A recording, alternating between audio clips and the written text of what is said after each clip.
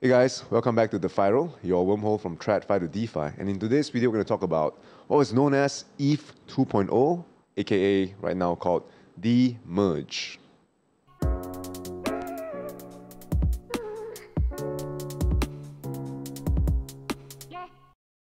As usual, nothing of what we say in this video should be taken as financial advice. If you actually need financial advice, please speak to a pro. So MJ, do you still own any Ethereum? Yes, I do, only because in order for me to get rid of the Ethereum, I have to spend a lot of Ethereum. So it's not worth doing anything to the Ethereum in the first place. Essentially cold storage right now in your MetaMask lah. Yeah, it's forever there, you know. I think it's like... Sad.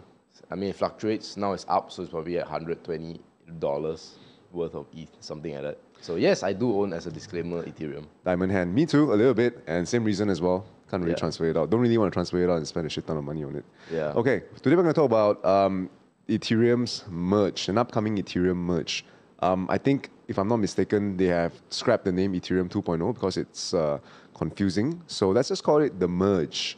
Now, MJ, you've been doing a bit of research on this. What exactly is the ETH merge? So the first thing for people to understand is that whatever this is happening is probably going to be the biggest development. Don't know whether it's the biggest news, but certainly it's the biggest development in, I think, blockchain and as a whole, right? So the reason why Ethereum wanted to do this is because they actually had a plan to evolve their ecosystem from what they call Ethereum 1.0 to Ethereum 2.0. So before I go into the technicalities, I mean, I'm not an expert, but I'll do my best. Going from 1.0 to 2.0 is an enhancement on what they're doing, but they decided to call it a merge because Ethereum 1.0 and Ethereum 2.0 sounds like there's two chains. There's going to be two Ethereums, which is not what they want, hence they want to merge it. But regardless, why are they moving from 1 to 2.0 and why are they merging? Ethereum 1.0 is, as we know, very, very expensive. You know, one Twitter user said it best: you have to sell your kidney to make transactions. And a lot of this has to do with the scaling issues, right? Right now, Ethereum can only do 15 transactions per second or something, 15 TPS. So what this means is that if you want anything to be faster, you need to motivate the people securing the network to allow you to skip the queue to get things faster. So in order to get things faster, the transactions, minting NFTs, whatever, you need to pay more. And that's why it's very common for people in Ethereum to pay hundreds of US dollars in a transaction. That hundreds of US dollars is quite rare, but you know, people do 20, 30, 20, 30, 20, 30. Before you know it, right, you spend hundreds of dollars, sometimes even thousands on... It adds up lah. Now, it's not really a problem to people who have a lot of Ethereum, but it is a problem to people entering Ethereum. And also Ethereum is right now the most vibrant layer. Layer 1 or layer 0, depending how you want to look at it. Out there right now with the NFT space going, all the big games are on there. All the established DeFi protocols are also on Ethereum. So that's the place to be for most people. And if you're going to make it expensive, then obviously that's not very good. Now, how to solve it? Basically, it's a scaling solution. And one of the big things that they want to go from ETH 1.0 to 2.0 is to move from proof of work to proof of stake. Okay, again, super technical, so I'm not going to go into it. But that is basically what's happening. And when they do that, they will then allow this group of protocols called layer 2s, you know, your ZK rollups, and I can't remember all the names. Some of the names are like Polygon-matic. Yeah, exactly. Arbitrum and... To help solve this. And with this merge and the movement into 2.0, it is said that their TPS can go from 15 to thousands. Now, the issue now is that the thousands is not defined. Some people say there's a theoretical limit of 100,000. which would then rank it alongside, I believe, Solana or something. It's one of the fastest chain if that's the case, but right? But again, there's no, from what I understand. So yeah, that is in short, what's happening. Okay, okay. So I feel like, as you said, this is one of the bigger, more significant events that may or may not come this year because Ethereum, if you've been following the updates over the years, right, they have been notorious for delaying the shipment of their updates. I think Ethereum 2.0, aka the merge, has always been slated to be done actually late last year. Yeah. Or to this year. It'll be Q2 or Q3 this year. Fingers crossed, but then again, it's a really technical process like that. Of course, they don't want it to be, they don't want it to they don't want to ship faulty products. So, based on what you just said, right, I just want to know, I want a sense of what do you feel, how do you feel this may affect the Ethereum ecosystem or the general crypto ecosystem as a whole? Right. So actually, if you can pass me your laptop, because I wrote down some cheat sheets. Some notes. Yes, a cheat sheet. So how does it affect? Let's start with maybe some of the positive, right? Yeah. So one of the things that make Bitcoin valuable was the fact that it has fixed supply. So now this is a big issue in altcoins and all that, where people are always thinking, is this inflationary or is this a deflationary token or a fixed token, right? So for example, Luna is actually an elastic token. That means it can be inflationary or deflationary depending on USD demand, for example. But Ethereum, when they move into 2.0 or when they merge, depending on who you ask, right? Right now, the inflation rate is something anywhere between like 4 to 2%. But if you include their gas fee burns, which is this EIP 1559 base thing, okay? Yeah. I'm not an expert again, but Ethereum burns fees, right?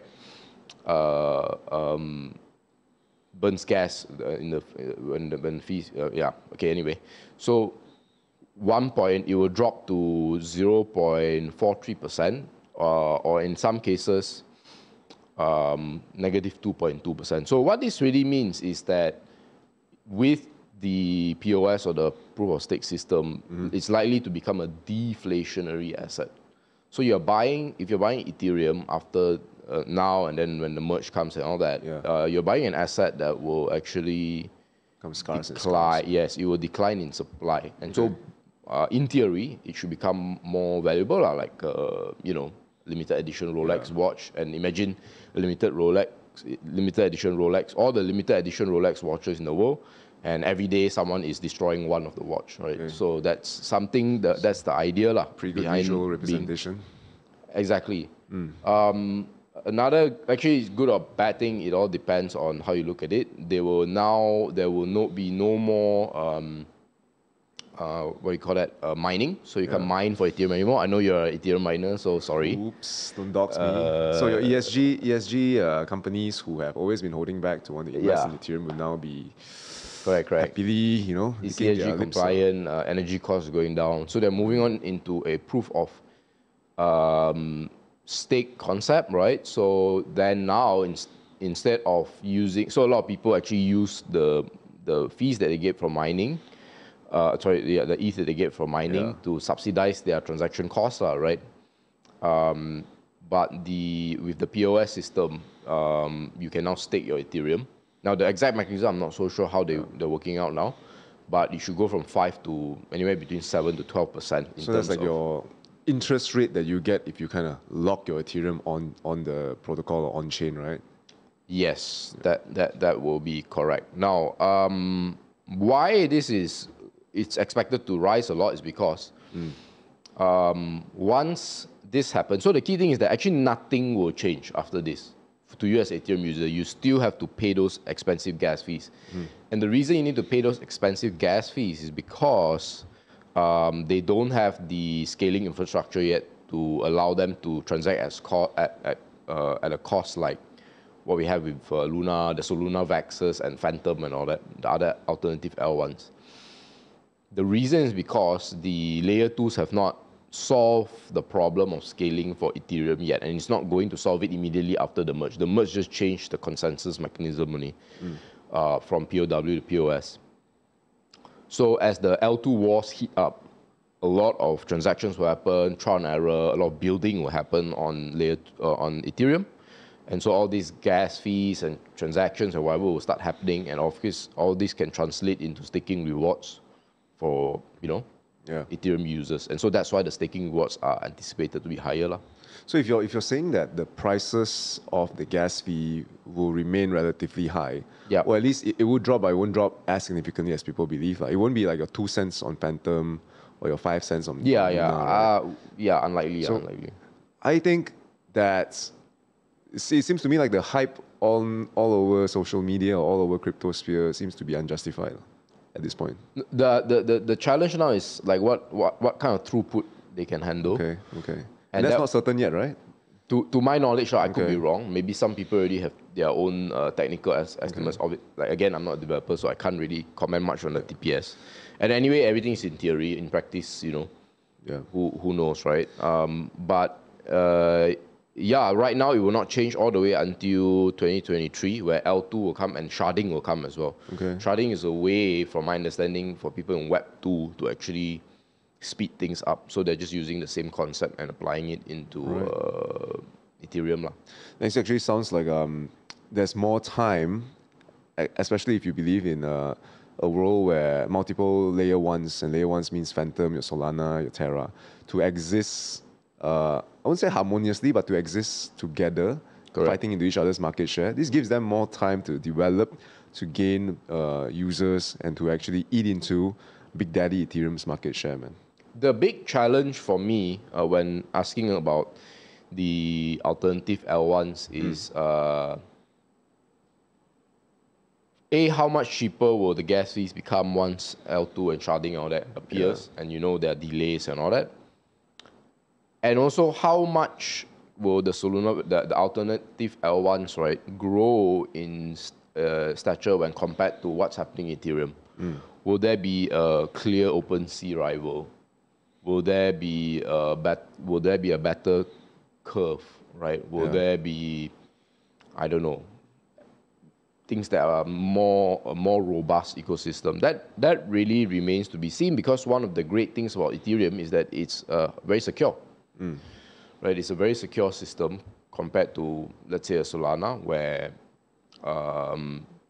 throughputs are, very, very, they can take huge throughputs, but then there are periods, I think twice already, where they shut down. Yeah. And in the case of like Luna, for example, we are holders of Luna, but Luna hasn't had a big flush of activity on the same level of Ethereum, because a lot of people in Luna are just coming in to put it into Anchor, right? Like I think half the TVL is in Anchor. So a lot of them are just static and just receiving their rewards that way. So have they been stress tested yet in terms of throughput? I don't know. So I think knowing those characteristics that you just mentioned, even with the upgrades of Ethereum 2.0, it gives me a broader understanding of how different chains actually are characteristically. And then, I think this is why I feel, and again, it's not financial advice, right? It's, if you look at the top 10 cryptos since 4 years ago, the only two that still exists probably Bitcoin and Ethereum, the only two largest ones. So as much as sometimes in this channel we diss like some of these older tokens and call it boomer coins, right? They're there for a reason. And they're there because they've stood the test of time. They survived through various bear markets that easily wipe out a lot of the other larger coins back in 2016, 2017, right? And I think that's, if any investment thesis is, that is mine. Sure. There's a good chance that a lot of L1s will not be around or be as relevant, because many L1s don't have the same vibrancy as Ethereum. So you need your L1 to, if you're invested in whatever L1, Luna, Phantom, or like, you need to make sure that they're trying to present something a bit different from what Ethereum is. If you're going head to head, you have to make sure that A, your throughput is going to be better, B, your transactions are going to be a lot cheaper, and C, you are not going to be, I don't think anyone can be as vibrant as Ethereum right now. The hardest thing to fork is, as they always say, is community, right? That is user-based community. Ethereum is the ultimate one right now. So, but one thing that I want to bring up as well, and this is just the last bit, right, is actually many people are calling this ultrasound money, right? Ethereum is ultrasound money because it is deflationary and it has all these things going on. I disagree. I think that ultrasound money needs to be stable. Ethereum is not stable. So I think it's an ultrasound investment rather, right? rather than it's going to be used for transactions, or rather to be used as a currency globally. Of course, in the DeFi world, that's more or less there for Ethereum. But I think that's where the role of stablecoins come in, where they will become more like money, and what makes a stablecoin sound will be what is backing the stablecoin that's it. So is it USDC, where it's partially backed by Ethereum? Yeah, could be. Or is it Luna, or is it UST, where it's backed by Terra? Could be. But I don't think I would call it ultrasound money. See, yeah. I think that's an easy marketing term or / gimmick that people use to promote Ethereum to the masses. Anything else you want to add, MJ? No, there's always more to add, but I think it's good. Okay. Thank you so much for watching. If you enjoyed the video so far, if you enjoyed the video up to this point, don't forget to like, comment, subscribe, and turn on the notification bell, and we'll see you in the next video. Ciao.